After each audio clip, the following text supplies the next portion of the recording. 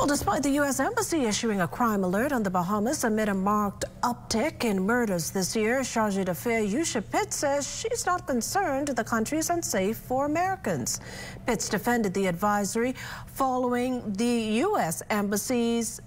firestorm of international media coverage after its release, speaking to the embassy's duty to keep Americans safe.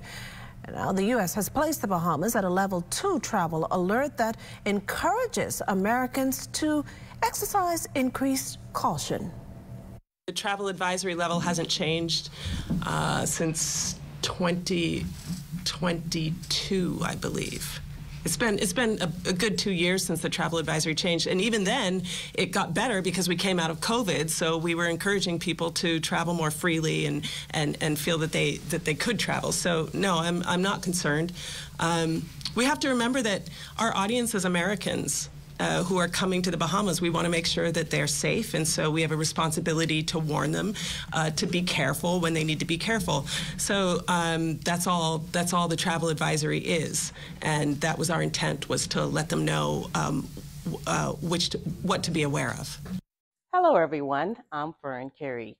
Thank you for watching our YouTube page. Be sure to like, comment, and subscribe for all things ZNS.